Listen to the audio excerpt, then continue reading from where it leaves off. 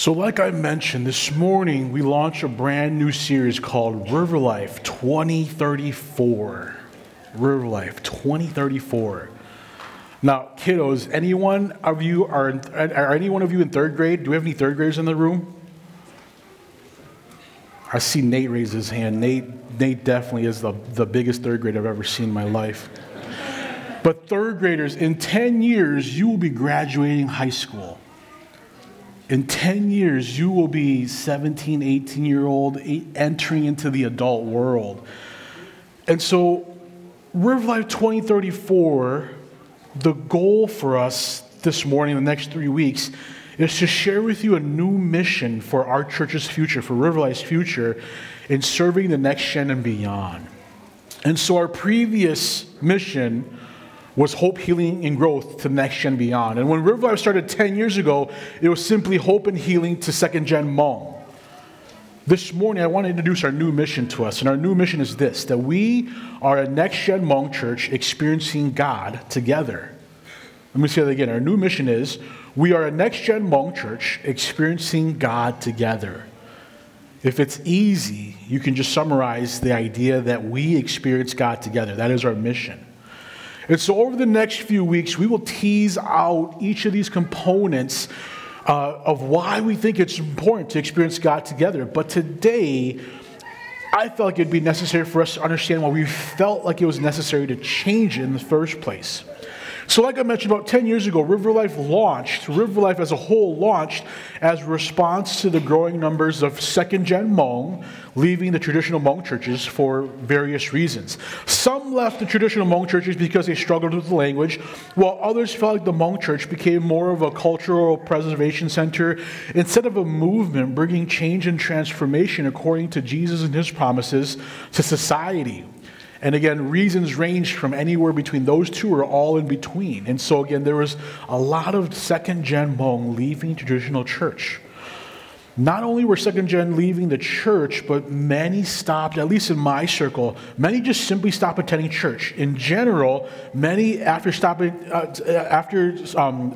attending church, many just abandoned their faith in Jesus. They stopped believing in Jesus. And so Pastor Greg and Bangfo saw a need to reach the next gen. So they, along with our launch team, which included our very own Johan Pajar, strategically developed a mission to bring hope and healing to second-gen Hmong. This helped pioneer a response that has been helpful to hundreds, including to many of us right here, right now, to stay faithful to Jesus. Now, unfortunately, this issue isn't isolated to just Hmong churches. Our Korean and Chinese American friends, Korean and Chinese American churches and our Korean and Chinese American believers experienced this about 30 years ago, maybe even longer. And across all the churches in the United States, again, all the churches across the U.S., more than 70%, research says that more than 70% are plateaued, which means they stop growing or even declining in growth.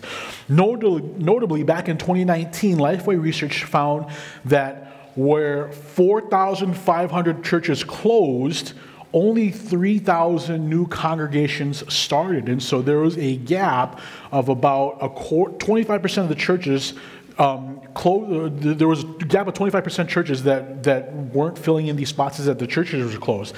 And so this sparked a concern that if we have more churches that are closing and less churches that are opening, it sparked a concern of Christians' weakening influence in the world, that if we have less churches, there's less impact in our world. And so with all these different stats about the Hmong experience, the Korean and Chinese American experience, the just general Christian experience, at least in the United States, I believe it begs us to think about what we can do differently so that we can be effective. And so when Pastor Greg came back from a sabbatical, he posed the question for the leadership team to think about. He asked us these questions. What will RiverLife look like in 10 years? More importantly, what do we need to do to be effective at reaching the third and fourth gen Hmong as we have been with the second gen? It became very apparent to us that hope and healing were necessary to reach the second gen. That hope and healing was essential to many of our experiences because we had been hurt by the church, or maybe there wasn't a place for us to belong in the church, and so we needed a space for others to experience hope and healing and know what a church could be. And again, this was really a helpful insight from Pastor Tommy, our youth pastor at St. Paul campus, again, stating that second gen felt the hurt, felt trapped in traditional Hmong churches, but third gen and fourth gen won't ever experience that. And so, kiddos, back to you guys. Anyone younger than 10 years old? Can I get a show of hands? Anyone 10 years old or younger in the room here? We've got a couple in here, right? For some of our kids who are 10 years old and under, this has been the only expression of church that they've ever known. A place where you can eat ramen noodles in service and drink coffee in service and have snacks in service.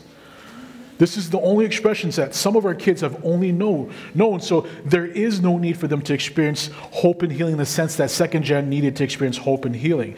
And so it's important for us to know what's important for the next gen, third, fourth, fifth, sixth, so on. Kerry Newhoff is one of my favorite church thinkers, and he predicts that churches that love their model of doing church more than the mission of church will die. I'll explain this a little bit more. But again, Kerry Newhoff says that churches that love the model more than the mission will die. And so the church's mission is to lead people to know Jesus. And it's important that all churches keep this central, whether, again, you're a next-gen church, traditional Hmong church, a white church, black church, whatever it may be. The central mission is to lead people to know Jesus.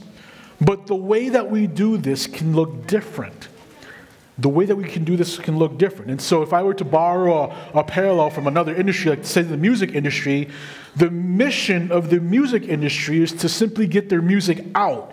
And over the years, that has happened through different methods. They've had records, they've had 8-tracks, they've had cassettes, they've had CDs, we have the MP3s, now we have streaming.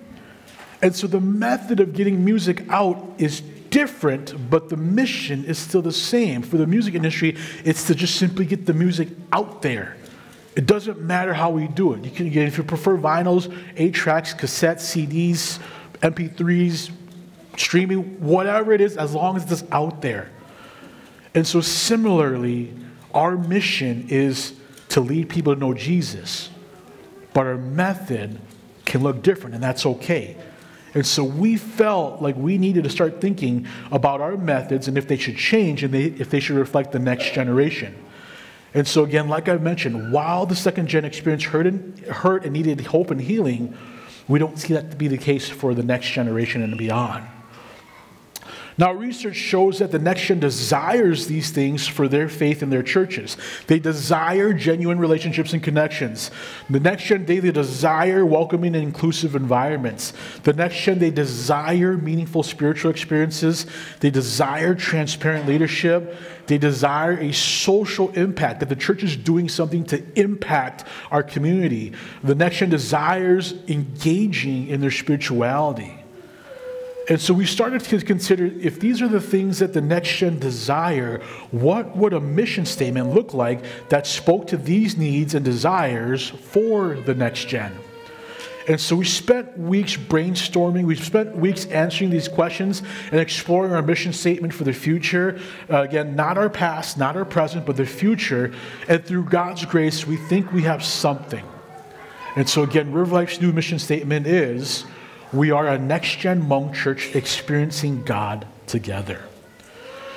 Now, while all this research is helpful and useful for us to understand the next gen's need, the overarching idea behind thinking ahead is biblical. The concept of passing on our faith to the next generation is crucial in what it means to be a follower of Jesus. And so if you believe in Jesus, it is crucial for you to pass your faith on to the next generation, whether that be your kids, your nephews, your nieces, or just simply kids in general. So anyone who is younger than you is the next generation. And so biblically, again, it is essential that you pass on your faith to the next generation. In 2 Timothy chapter 1, verse 5, Paul describes Timothy, who is one of his disciples. He describes Timothy like this: I'm reminded of your sincere faith, which first lived in your grandmother Lois and in your mother Eunice, and I am persuaded now lives in you also. That this faith that Timothy had in doing ministry with Paul came from first his grandmother Lois, then his mother Eunice, and then he, Timothy himself, had that faith. Now, we're not saying it's the exact same faith as what Timothy's grandmother and mother had, but the concepts and the values and the biblical truths were all the same. Now, if we were to contrast this, in Judges chapter 2, verse 10, this is what it says in the Old Testament about a generation that didn't receive the faith, or the generation before it didn't pass the faith. This is what it says in Judges chapter 2. After the whole generation had been gathered to their ancestors, another generation grew up who knew neither the Lord nor what he had done for Israel. And so in the Old Testament, there were plenty of moments where the current generation did not pass the generation down to the next. And so the next generation neither knew the Lord nor what the Lord had done for Israel. And the generation who didn't know God, because that faith wasn't passed down to them, they ended up doing evil, causing them to experience God's punishment. And so for us, if we fast forward to modern day right now, October 13th, 2024, it is absolutely crucial that we pass on our faith to the next generation to experience God's promises, or else they will experience they will experience God's punishment. Earlier, we heard Chi read from Psalm 78, chapter 1 through 8, verses 1 through 8, which emphasizes the importance about talking about our faith to the next generation. And so I'm going to read it again. And if you want to follow along, go ahead and turn to page 6 in your bulletin. And so Psalm 78, verses 1 through 8 says this: My people, hear my teaching. Listen to the words of my mouth. I will open my mouth with a parable. I will utter hidden things, things from of old, things we have heard and known, things our ancestors have told us. Verse 4. We will not hide them from their descendants. We will tell the next generation the praiseworthy deeds of the Lord, his power, and the wonders he has done. He decreed statutes for Jacob and established the laws in Israel, which he commanded our ancestors to teach their children, so the next generation would know them, even the children yet to be born, and they in turn would tell their children. Then they would put their trust in God, and they would not forget his deeds, but would keep his commands. They would not be like their ancestors, a stubborn and rebellious generation whose hearts were not loyal to God, whose spirits were not faithful to him. Now this morning there are two things I want to highlight from Psalm 78. In verse 4, the author of Psalm 78 makes it clear to not hide God's deeds and words from the next generation. The psalmist writes and tells the people to not hide God's deeds and words from the next generation. And so hiding conveys this idea of intentionally concealing something or destroying any evidences of it. We're told not to hide it. And so if you're doing anything to cover up the truth about who God is, who Jesus is, if you're doing anything to try to destroy any evidences of it, the psalmist tells us that's not what we're supposed to do. Don't hide it. If we're not supposed to hide it, what are we supposed to do with it? The psalmist tells us that we're supposed to tell others about it. That's the second thing. We're supposed to tell others about it, specifically tell the next generation about it. Telling others can literally mean to keep a tally or a record of it. When you keep a tally of something, it's like the scoreboard. You know who's up, you know who's down, you know the records. Over the last few weeks, I've kept a tally on Facebook of each Minnesota Vikings win. It is a tally reminding me the Vikings are 5-0. It is a declaration that is happening, and I want you to know about it. Telling the next gen means to declare it, to recount it over and over and over again. And when the psalmist tells the people to tell these things, it is a reference to Deuteronomy chapter 6, verse 4, where he tells the people, pray this prayer. Tell them about the one true Lord, that God is one. And the Israelites are supposed to pray this prayer a couple times during the day. They were supposed to do this with their family, in the public. Telling the next generation, again, means that you are declaring it, you are recounting it, you want it to be made known. There's an intentional tallying of it. There's intentional, again, record of it. Again, why are we supposed to do this? We're supposed to do this so that the next gen doesn't make the same mistakes that we've made. So that the next generation doesn't make the same mistakes that the generations before us has made. That the next generation doesn't make the same mistakes that our parents, that our grandparents, that our great-grandparents made. Think about a costly mistake that you've made in your lifetime. For the original audience that read Psalm 78, they were reminded that their descendants were stubborn, rebellious, disloyal, and unfaithful, even though they saw God and his miracles, specifically what God had done to free them from Egypt and to get through the desert. Do you want your children and your generation to repeat the same mistakes that you experienced, or that your parents experienced, or that your grandparents experienced? My hope is no. I hope that my children, that my grandchildren, that my great-great-grandchildren don't fall prey to the same mistakes that I've made. So that brings us back to our new mission statement. We are a next-gen Hmong church experiencing God together. And here are 3 reasons why we're making this change so that the next gen doesn't make the same mistakes that we did, nor our ancestors. The first is this. When adults keep the church focused on themselves, when adults keep the church focused on just adults, we hide God from the next generation. If we worship in ways that are meaningful to us but not the next generation, we hide God from them. If we engage in spiritual exercises we love but don't resonate with our youth or children, we are hiding God from them. When we want the attention, the programming, the events for just us as adults, we hide God from them. Second, we want every kid and every youth to know that they have a place here at RiverLife. We believe this so strongly that we're willing to redirect the mission of the church to help them experience God more and become fully devoted followers of Jesus Christ. RiverLife adults, what kind of church do you want your kids and your grandkids and your nieces and your nephews and the next generation to experience? Do you want a church that's stuck in the past, or a church that is vibrant, alive, where they encounter God for themselves? This past week, I was over at the North Central District Conference, where the churches in our district meet and talk about things happening. And one thing I just couldn't stop sharing with other pastors was that in our church at RiverLife here, Brooklyn Park campus specifically, we have a 1-to-1 ratio, adults and kids. That for every one adult, there's one kid. Average stat of most churches is a 4-to-1 ratio. Every 4 adults, there's one kid. And so what happens when all those adults get older? There's less and less kids in the congregation. What we have here is very unique to what other churches experience or maybe lack of don't experience.